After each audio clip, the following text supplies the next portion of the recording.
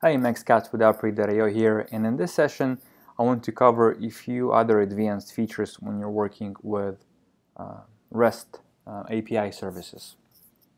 So this is the app that we built in a previous lesson that uses Twilio API to send messages.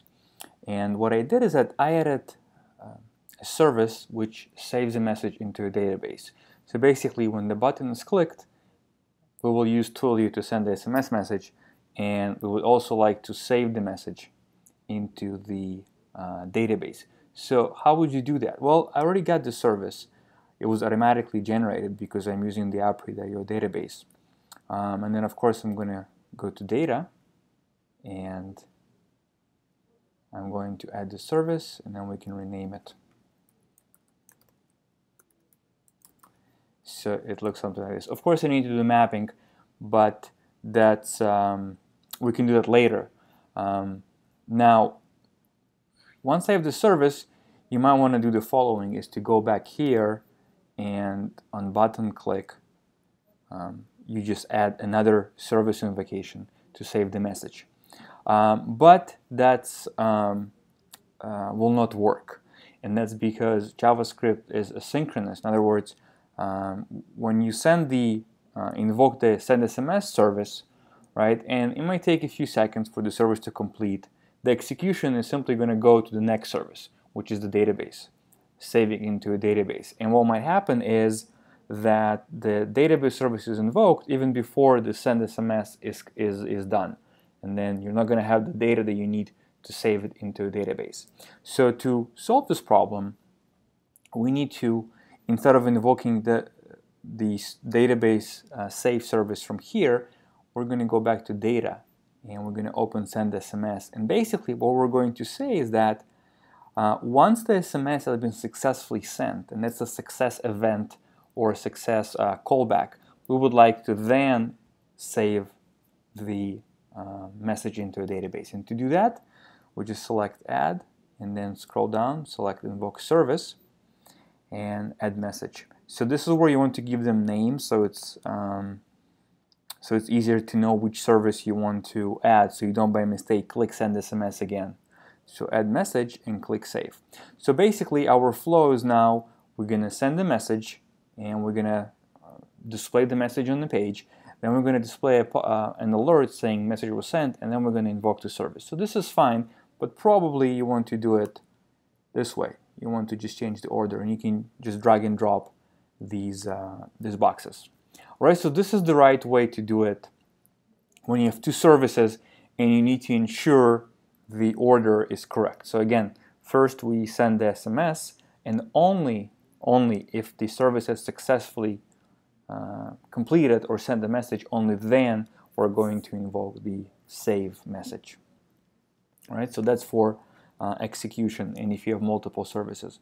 Another thing I want to do is to show you is right here.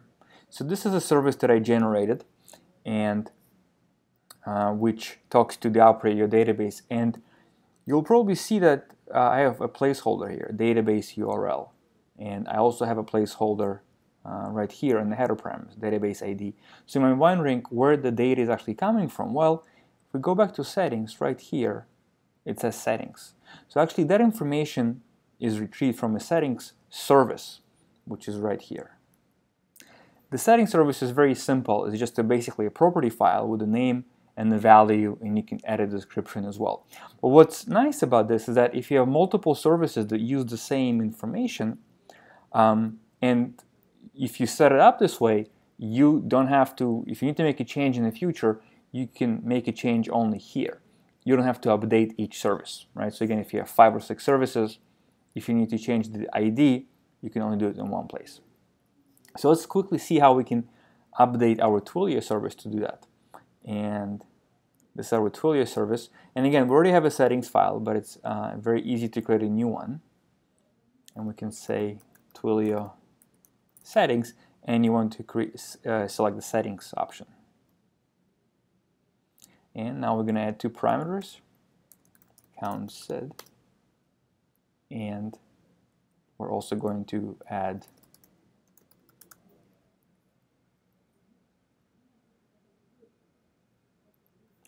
we can delete this one.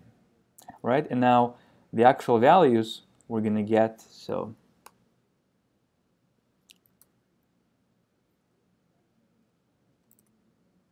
and the auth token.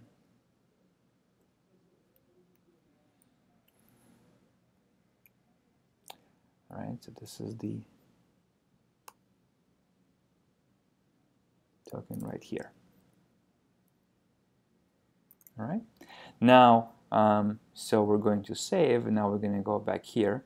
So now we're going to select the file and settings, otherwise it's not going to work. And now we can make changes here. So we don't need this anymore. And also this. And using curly brackets, so this is account, and this is auth token. And of course, you also have the same thing right here.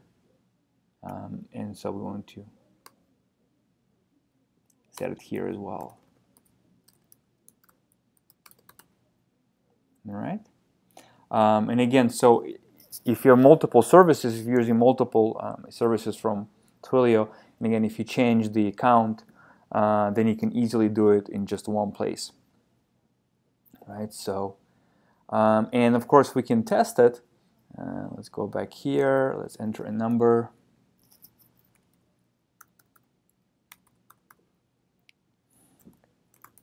Using